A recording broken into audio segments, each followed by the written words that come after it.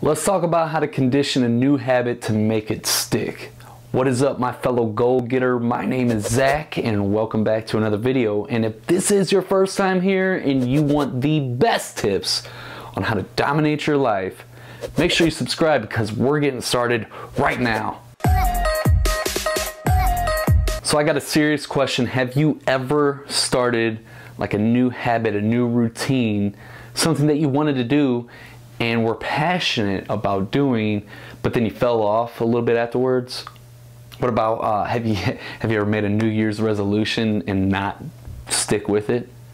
Do you know that I think it's like over 90% of New Year's resolutions fail? There's a reason for all this.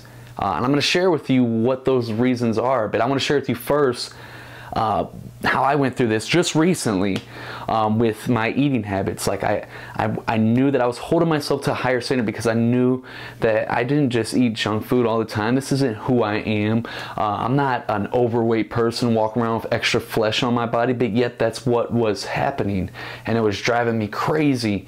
And I would stick to like my diet plan, my meal plan that I got from my personal trainer, and I would stick to it for a few days and then I'd fall off. And this was so frustrating, to say the least, and it made me, I felt ashamed because I knew I was better than this, you know? Like, why am I walking around and putting in all this work in the gym and sticking to this diet plan for a few days, and then I go on a 2 or 3 or 4 or 5 day binge of eating bad, you know? And why am I walking around looking like this? You know, I'm better than this, you know? That was driving me crazy, and thank God I finally got my mindset back in the right place and dialed back in on what I'm about to share with you right now. Real quick, the change that we make, the change that we create, conditioning is the way to make sure that it is consistent and long term. We have to condition it in order to make it last. You know, we can't just do something once and expect it to stick. But if we condition and do it over and over and over again, then it sticks. And success lies in our daily habits. Most of the time, when something is successful, it's not because of something that you did one time. It's something that you repeatedly do day in and day out. The result of success lies in your daily habits. So we're going to talk about how to condition these empowering habits to make them consistent and long term. And before we dive all the way into this, if this is your first time here and or if you haven't downloaded the Goal Getter cheat sheet yet, I highly encourage you to do so right now. The reason why is because this is a process that I developed that I teach all of my students, a step-by-step process on how to rise up, break free, and dominate life. This is going to empower you to make those lasting changes in your life when you follow this simple 6-step process, and you can get it by simply downloading it for free right there. The first step is to imagine the new behavior that we're trying to create, or that we just started. Imagine doing it over and over again. There's something really powerful about imagination, and I'll tell you what it is. Our brain and our nervous system, it cannot tell the difference between a real or an imagined experience. Just like when someone's under hypnosis and they tell them that their hand is burning and their body temperature really rises and stuff, because your brain can't tell the difference between a real or an imagined experience. Just like if you were to go running on jogging on a path and a big old grizzly bear jumps out of the bushes and starts yelling at you, your brain and nervous system is going to pump so much adrenaline through your body and so much blood to your muscles that you're going to be able to run faster than you've ever ran before. Now let's say that the same experience happened, yet the grizzly bear that jumped out at you is some actor in some costume that isn't going to kill you, he's just scaring you. You're still, if you believe it's a real bear, you're still going to, your brain and nervous system is still going to soup you up with adrenaline and pump all the blood through your body, and you're still going to book it, clear the hell out of there, away from the bear like you've never ran before.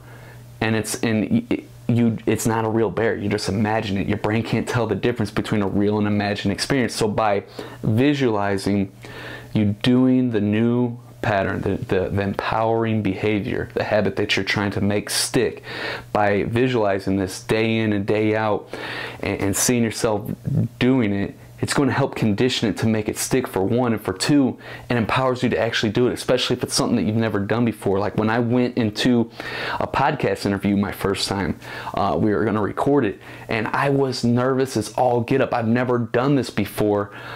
This was frightening. This was new. This was fear of the unknown that was going through me all at the same time. Yet before this podcast interview, the week and a half leading up to it, I visualized over and over and over again how I was going to be confidently answering the questions that I was going to be asked during the interview, and how I would give value, not just answering the questions confidently, but providing value to the people that were listening. And I visualized this, how it looked and everything, because I've seen prior interviews of them interviewing other people, so I knew how the room looked and how it was going to look on camera, and I imagined this over and over and over again. Now, of course, when the time came up for the actual interview, most of the questions that I rehearsed in my head were never even asked. But the fact that I rehearsed this in my mind, I was able to go in and crush it because I already did it in my mind. I already did it. It's really powerful. I dare you to start using imagination today, because you use it whether you know it or not. Anytime that you worry, if you worry about something, if you have a child and you worry about them if they're going in a car ride somewhere or anything, if you've ever worried before in your life, you used your imagination. It's just not in a productive way. But by visualizing success and the desired result that you want, you're using imagination in a productive way. So if you go to tune a piano, the piano strings, you just don't do it one time and it's good. You know, you got to come back and condition the strings, because the strings are so thick and strong that when you stretch them out, if you don't come back a few days later, the strength and the thickness of those strings, it's going to shrink back down. It's going to be out of tune again. However, if you have someone that knows what they're doing and they come and they stretch out the piano strings and then they come back a few days later and do it again and follow up with it enough while they condition those strings to stay at that length that you want them to, so they can sound and get the sound that you're looking for, that is conditioning. Same thing that we have to do with our pattern, with our behaviors. If we want something to stick, we got to condition it, treat it like a piano string, and stretch it out to where we want it and do it over and over again until it's going to stick. Another great tool is to, anytime that you do the actual action, do the actual habit that you're trying to get to stick, how can you reward yourself for that? Anytime that you actually reinforce a habit, figure out a way to reward yourself. Like just like they do with dolphins, every time they do a trick or a jump through the hoop, they give it a fish. So how can you reward yourself for sticking with this? You know, any pattern that has emotion tied to it, our brain will automatically start seeking out that pleasure again. You know, it's like, oh, if I do this, I'm going to get rewarded for it. Start thinking of ways that you could do that. And any behavior that we do not reinforce, over time it dissipates. What we don't use becomes weak. It's always there in our neural pathways, but if we don't use it, it becomes weak. Now, timing is everything. You know, if you do something good, but you wait and then say good job or whatever, it's not effective. Just like when coaches, a good coach for a basketball team, if someone makes a good defensive play, the coach automatically will yell out and reinforce the good behavior, great job or something. They don't wait till they come back. It's everything. You got to catch it in the moment. As soon as you are actually doing the new habit that you're trying to reinforce, reward yourself immediately. Timing is everything. And to go back to the dolphin example, so the trainers, whenever they're giving the dolphin fish for jumping through the hoops, notice that they won't do it every single time. Like they might do it every time for the first few times, but then they'll stop doing it because then the dolphin will become lazy and just kind of jump or whatever to get the fish because it's expecting it.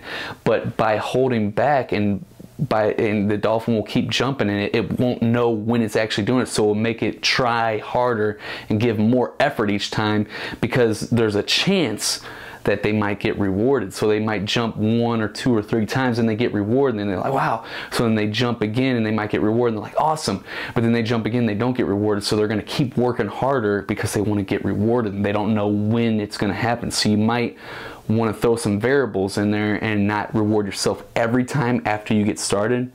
Definitely do it the first few times, but then, you know, kind of lay off on it and do it. All right, I'm gonna do it when I get to this amount. Change it up all the time. And then finally, there's the jackpot method. Like if you've seen the dolphin, you know, they go through a bunch of jumps, and you know, they get a fish, and then a few times they get another fish, and then they go through and then they get like 5 fish or 10 fish.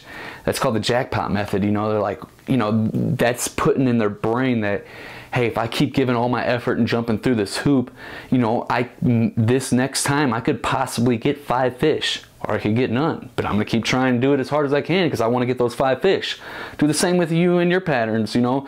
Like one time, just splurge on yourself, you know, go all out, but don't do it every single time. And this helps reinforce those habits like no other. If you enjoyed this video and you want to watch more videos that are going to help you make these transformations in your life, that are going to help you reinforce these positive, empowering behaviors, make sure you check out this playlist right there.